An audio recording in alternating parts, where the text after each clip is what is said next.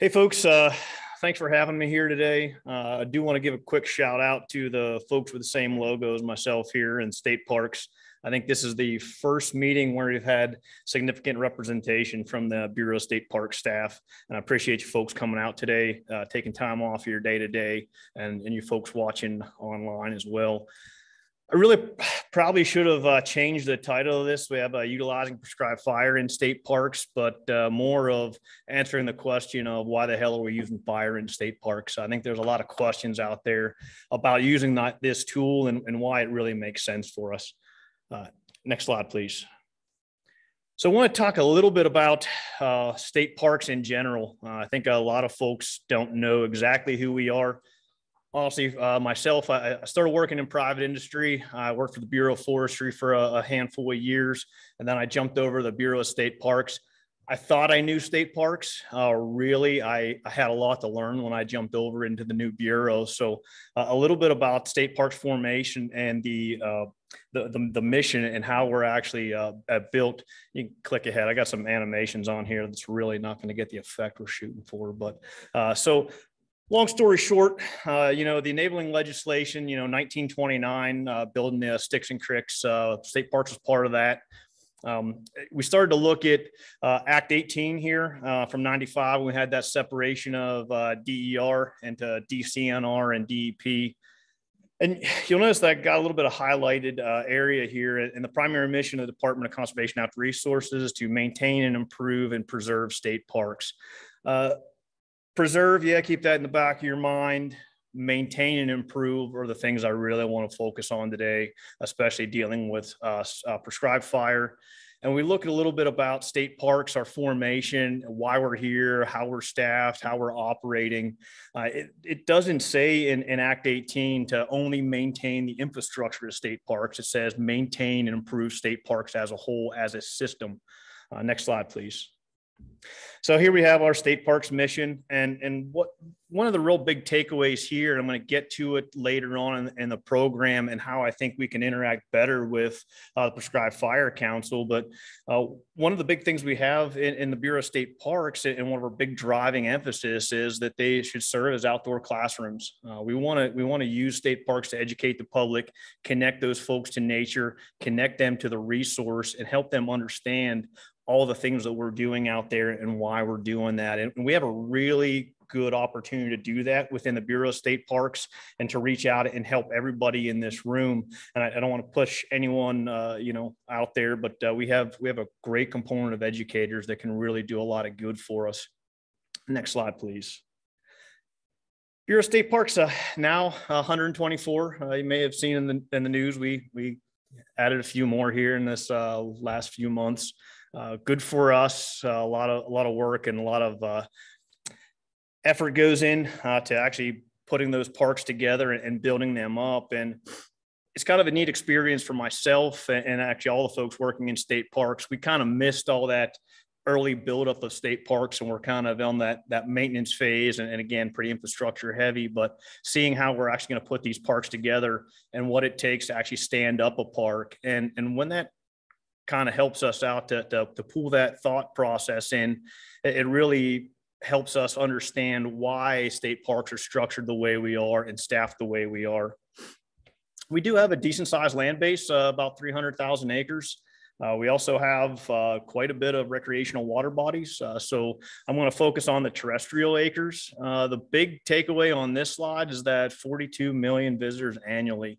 That is a heavy load on our state park system. And we did see a pretty good spike there over the thing that happened in 2020 here, that whole COVID deal. We actually bumped that number up. We were about 50,000 visitors over the pandemic years there.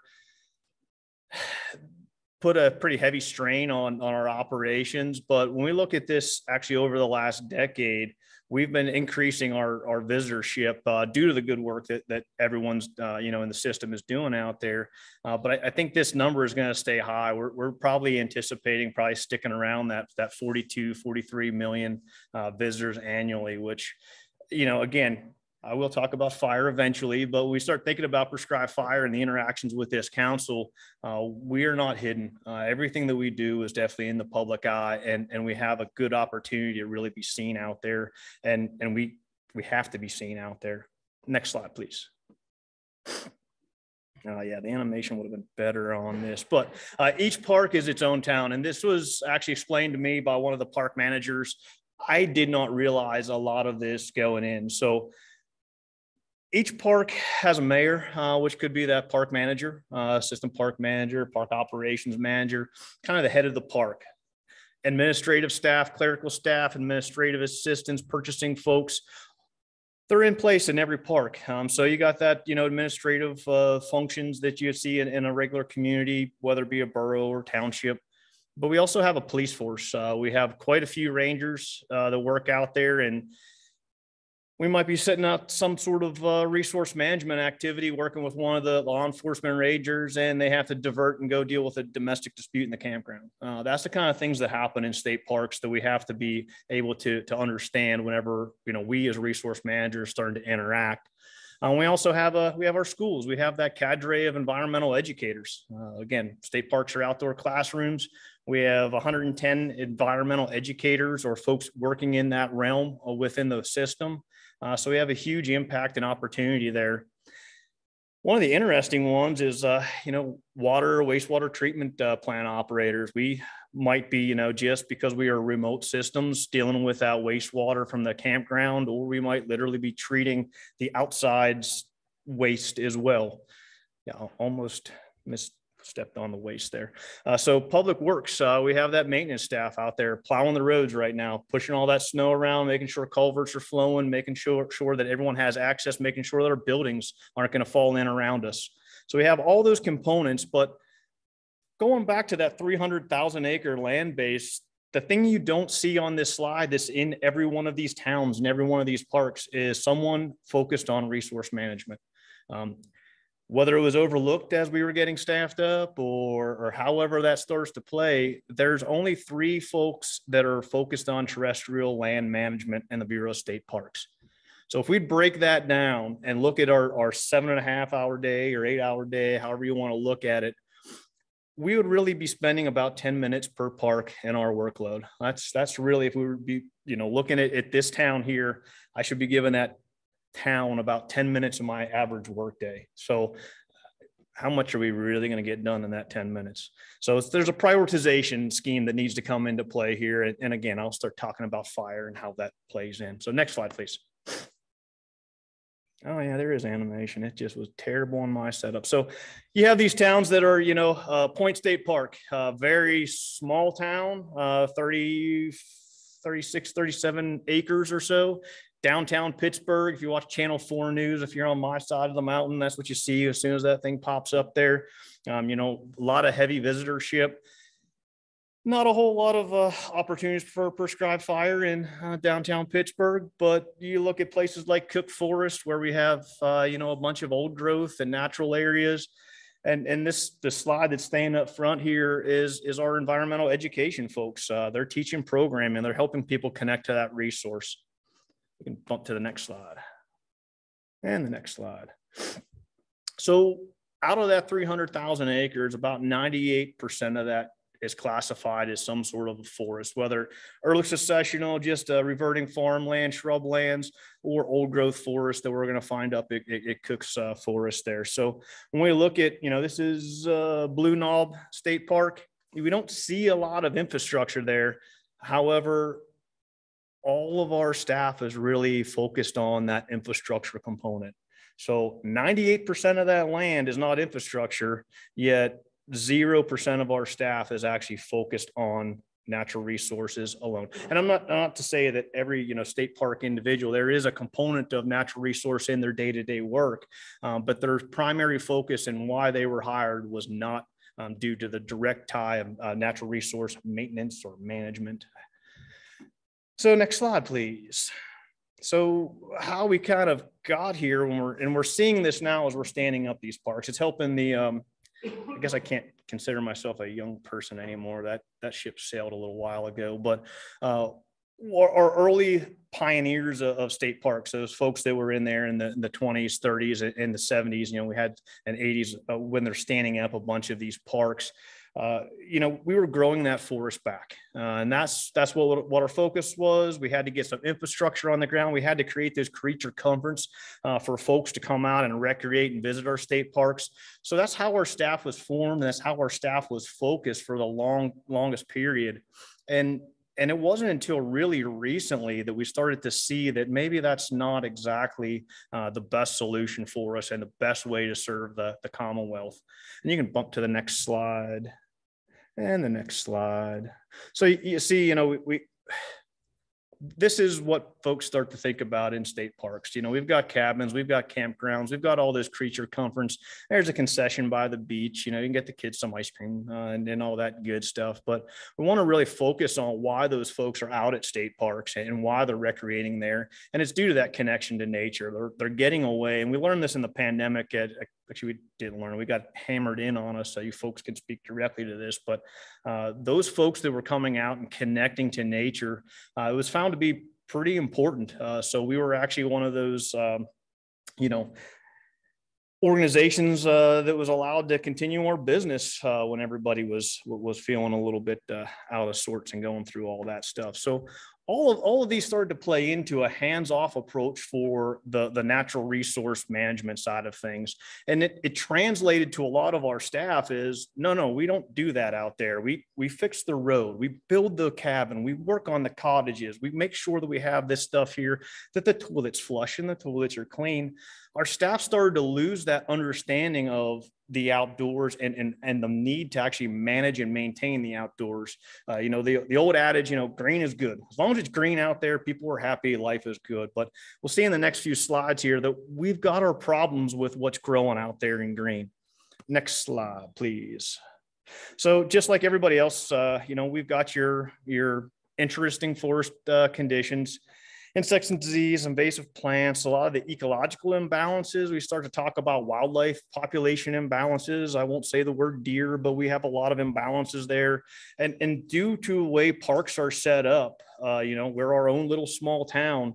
That might be the only patch of area for those wildlife to be entertaining. So that carrying capacity, those issues are compounded heavily on that reserve of land. So we're impacted very heavily on that. But the next is the lack of diversity in species age and structure of our forest. That's something that we really weren't thinking about even 5-10 years ago. But we're starting to really get our hands around the concept and really starting to think about the diversity of our forest, the resiliency of our forest, because go ahead and click, please. Climate change makes all this stuff worse. Next slide. So yeah, we've got invasive species. We've got lots of it. Depending on where you're at, we've got even more of it. Sometimes we'll be out there and we'll treat the stilt grass just to make way for the next batch of stuff that's going to grow. Usually it's not too good. Next slide, please. We also have a lot of degraded forests. Whenever, we either whatever land acquisition mechanism was used to acquire a parcel, we got sold. Yeah, it's a really good land here, folks. DCNR state parks, you're going to want this stuff. And yeah, it's something. We can do something out there eventually. We have a lot of these degraded forests that are, full of invasive species. They could have been harvested with less than adequate or less than professional means. So we have a lot of areas that, are not growing what we need to be growing, and they're not on a trajectory to do what we need them to do to stay in ecological balance. Next slide, please. So it wasn't till about 2019 when we started actually collecting real data on our forest lands and fully understanding what was going on with those conditions.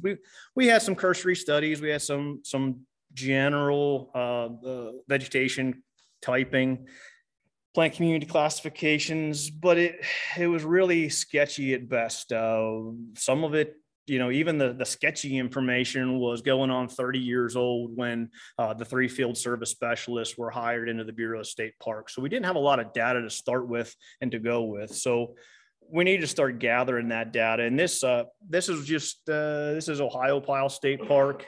We had a dynamic forest restoration block plan done. Yes.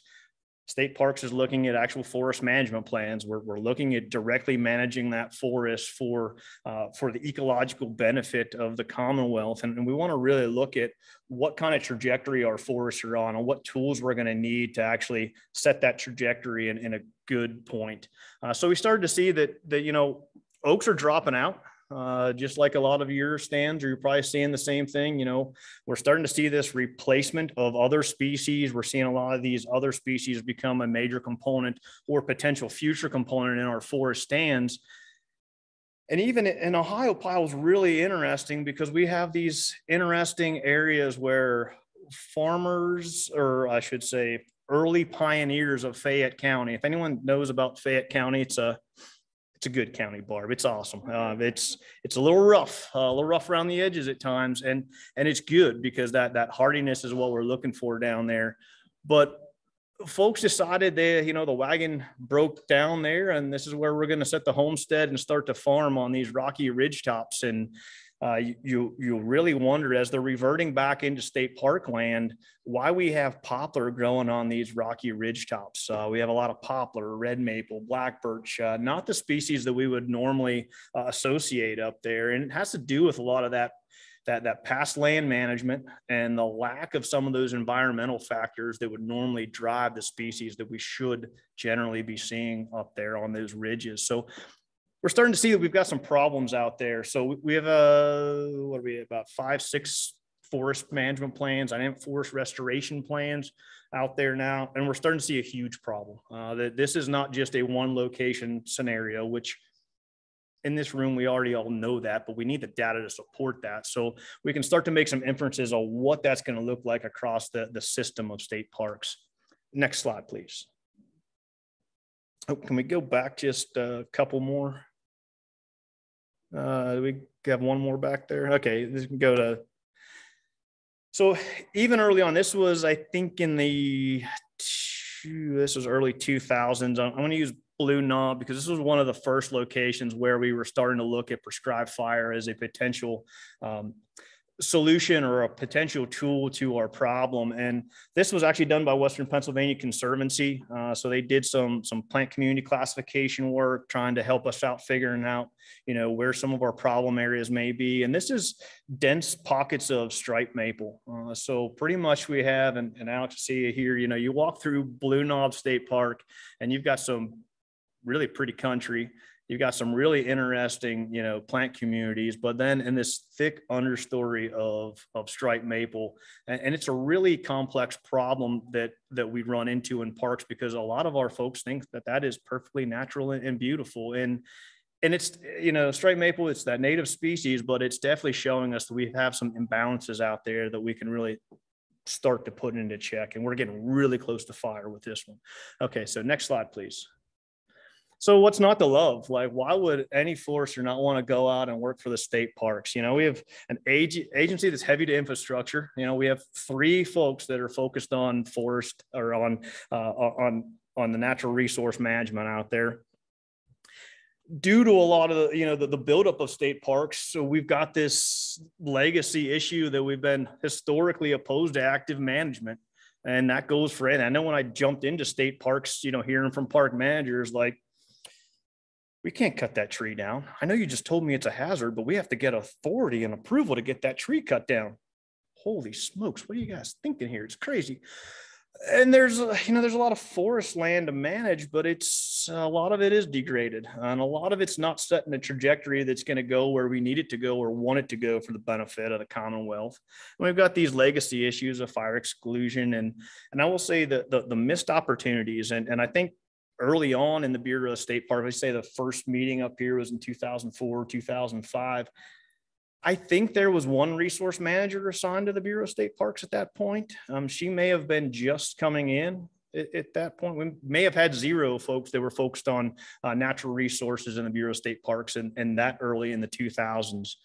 And the big thing to think about from a state parks perspective is these species that we're losing that are starting to blink out of using our state parks. The habitats aren't available there anymore. The plant species that are blinking out, and they're doing it on our watch. We have the technology and we have the understanding. We know what we need to do, yet we're just watching them blink out. We're not doing anything about that. Not that we're not trying. Don't think the wheels of government turn slow. Most of you folks that are working in government here know how that ship turns really slow. But they are happening on our watch. And that's something that, I personally don't find acceptable. And I know most of you folks are passionate about resource management in here. You don't accept that as well, not on your watch. Next slide, please. So we do have a paradigm in our thought process in the Bureau of State Parks. We've made a huge corner here in the last, I want to say the last 3 to 4 years of really setting an understanding that we need to do something different. What we're doing currently is not doing justice to those resources of the Commonwealth. And a lot of this was spurred on by NIFWIF funding. We received a few NIFWIF grants where we were able to start getting these forest management plans, get some implementation on the ground, wrap our hands around the understanding that we have some issues out there. And these dynamic forest restoration plans, I don't know if Larkin's out there in the audience or watching online. Thank you very much for your support in this. We've had meetings with our executive staff and a huge emphasis to change the trajectory of our forest lands in the Bureau of State Parks. The leadership now, they acknowledge the need for active resource management. And that is something that you probably would not have heard about 10 years ago in the Bureau of State Parks. I know myself when I was working in a different agency and I would go to a state park to suggest something, or, hey, I've got this neighbor here and maybe we should do something over. It was a non-starter. You just didn't get to even have that conversation at that time. But we're changing things. We're making life a lot better now. And we have to really think about, from resource management, our perspective on how are we going to change the state parks and the vegetation in state parks and that natural resource focus in state parks with such a limited staff. We're not getting more staff. They're not going to just give us a whole bunch more people to come out and do resource management in the Bureau of State Parks. It would be great if that happened, but it's just not going to happen that way. We do have about 500 or so employees in the Bureau. I think that's all pretty much on the salary component. But those folks were set up and again, building parks. That's what we were doing historically and maintaining the infrastructure that we just built. That's kind of what the focus was. So when we got this resource management section stood up and started thinking about what are those things that we can do to make major changes in the trajectory of our forest resource on the Bureau. Next slide, please. I want to start looking at the multifaceted approach to forest management. So we have prescribed fire out there. We have herbicide applications. All of this stuff plays into what we need to do to change the tide of the resources in the Bureau. Next slide, please. So why use fire? We actually have fire in a lot of our early management plans. We had, this is a document from the Western Pennsylvania Conservancy that actually suggests using fire for our striped maple issue out there in Blue Knob. You can go through all these. Everybody in this room knows that prescribed fire is a good thing in the right scenarios. I don't need to go over that all again. And us in the Bureau of State Parks, we're not blind to that fact either. That is a tremendous management tool, especially, as we look about where our land is positioned across the Commonwealth. We know from these resources that, and there's a huge research gap. We're still learning more, especially in our eastern forest, but we know from the information we have at hand right now, prescribed fire is a very useful tool. And it's a tool that we can use in the Bureau of State Parks quite effectively without adding more staff to the situation. Next slide, please. Yeah. Keep going. Next slide, please.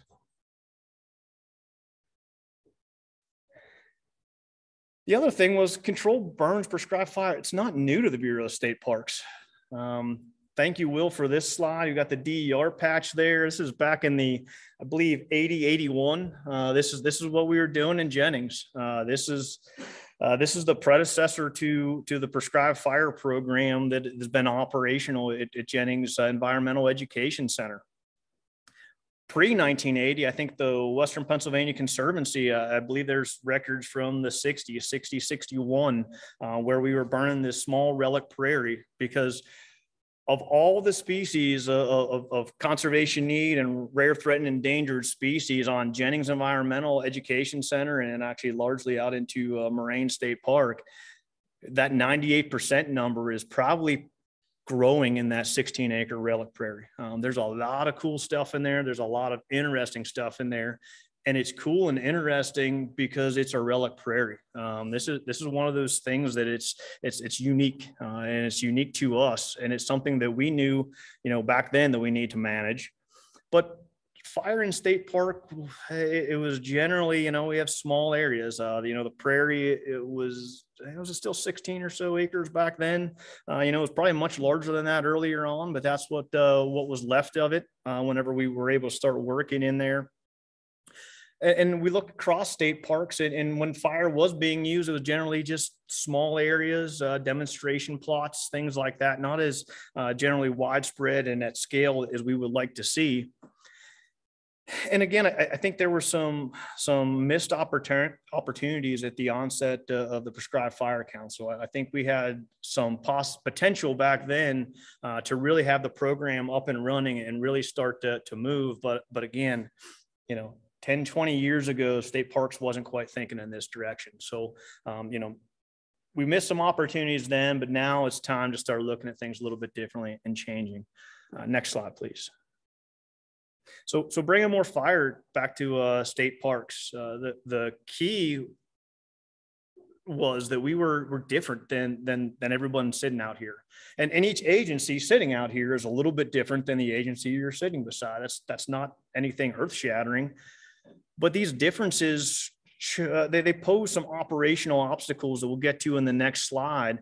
And we need to think about that, let's take those differences and kind of separate those and put those off to the side and really think about what we have in common and how we can build off of those common practices, those common policies to actually advance the work that we need to do out there. Go ahead, pop the animation up there. And the big thing is, we're not trying to recreate the wheel. You folks have been doing this for a long time. You folks know what you're doing. We're not going to recreate the wheel, but we're going to steal the crap out of all the good stuff that you're doing and use it on our lands as well. Next, Dan.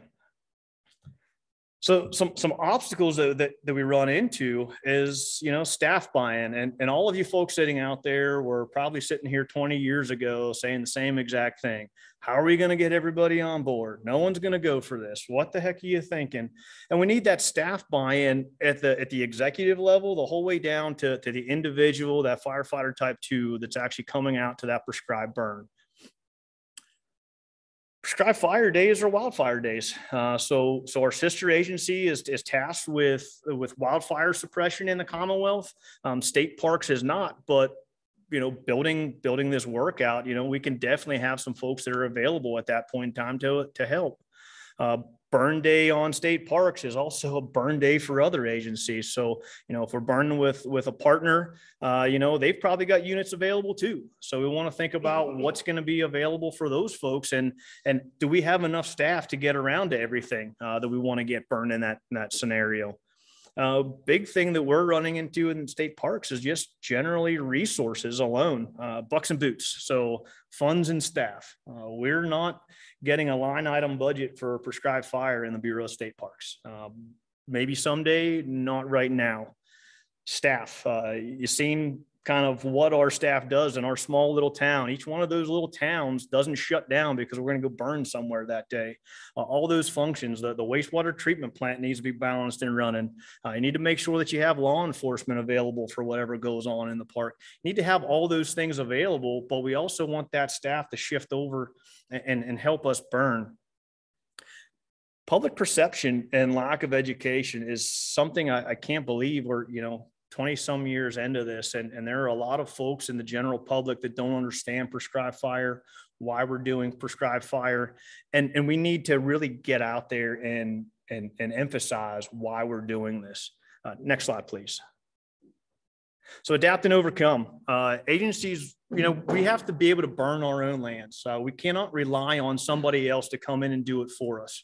One, it's not really good cooperation. It's not being a good partner, but we really need to understand that we got to be able to stand on our own. And maybe it's a small unit. Maybe we're going to need that assistance for these larger units, but we need to have something available so we can keep on moving. Leaders come from every job classification in the Bureau of State Parks. So we have clerks on the burn crew. We have environmental educators on the burn crew. We have regional managers on the burn crew. And it's a really good opportunity to see how those folks can advance from fire line leadership to being better leaders in their own individual park/town.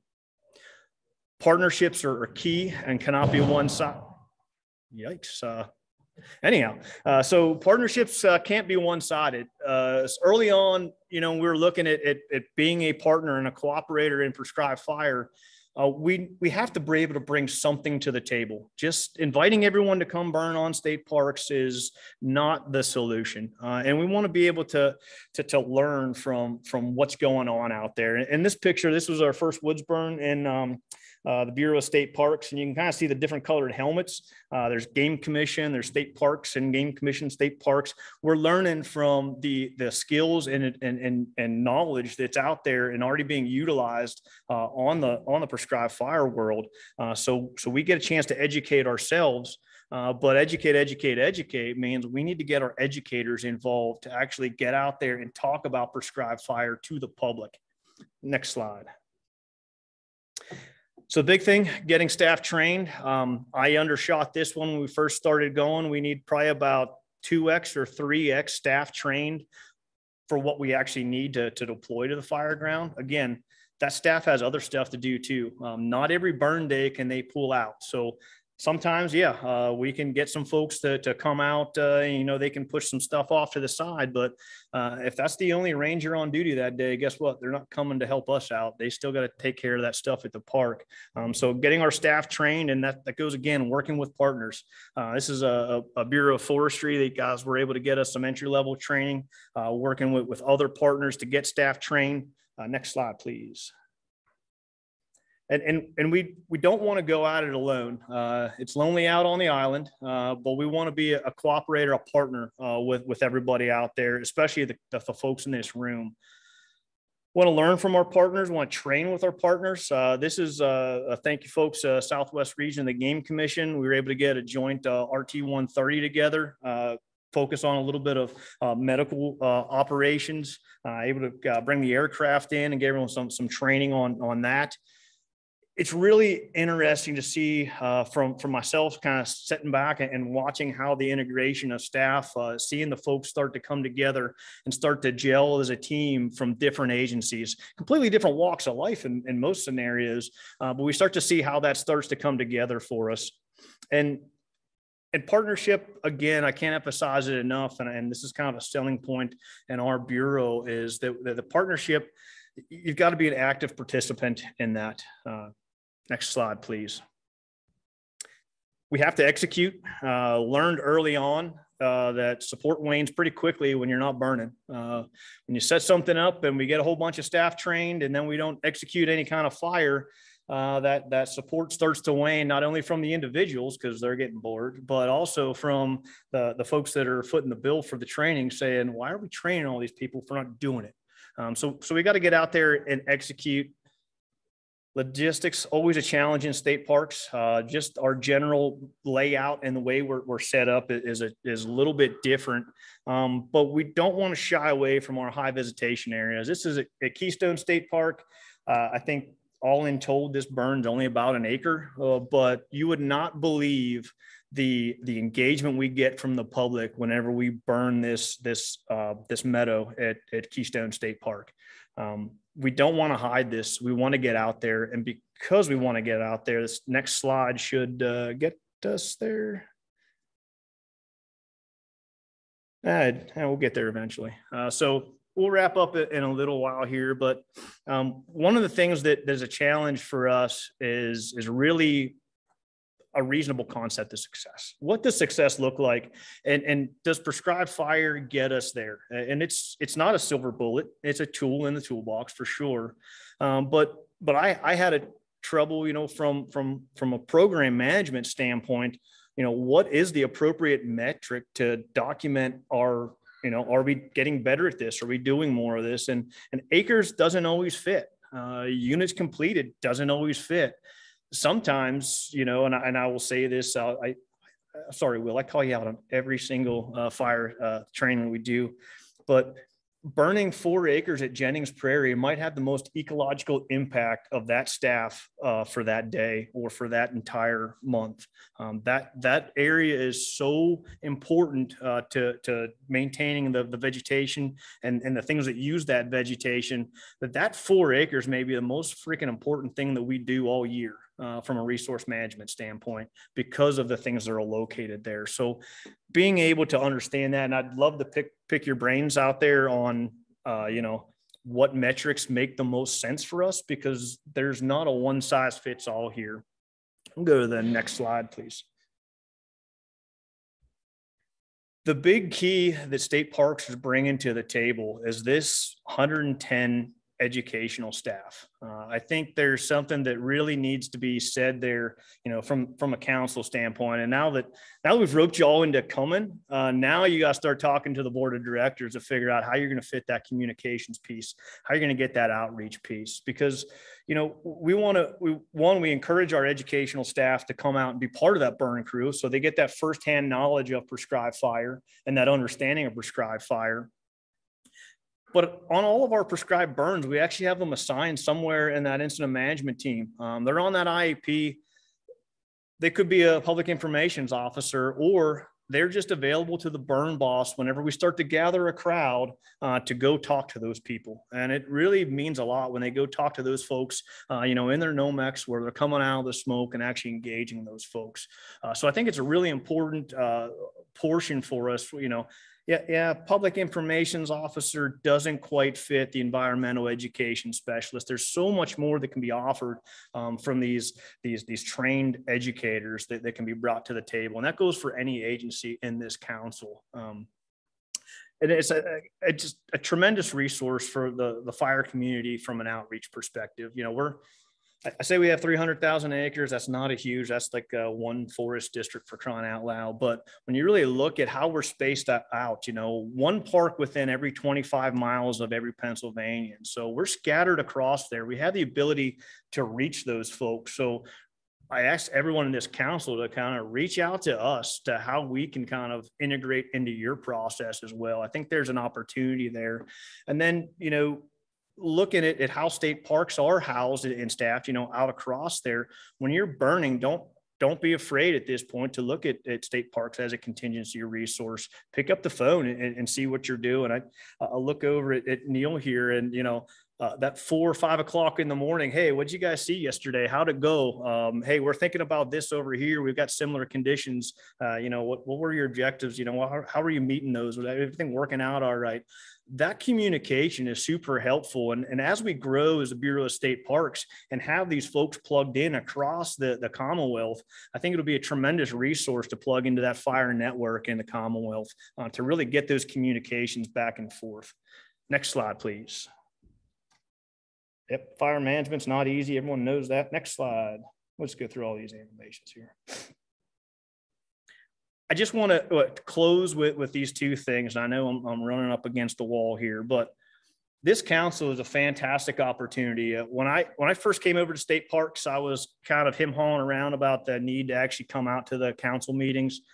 But I will say, and for you folks that are, looking at building your agencies and building your programs, listening to speakers, other than myself, is actually a very worthwhile time spent. But the conversation out in the hallway over a cup of coffee between a sister agency or someone that's going through something similar in your burn program is probably the most valuable asset. I love the concept. There's a social going on where folks can network and really get some discussions going, but don't overlook the fact that everybody's at this meeting.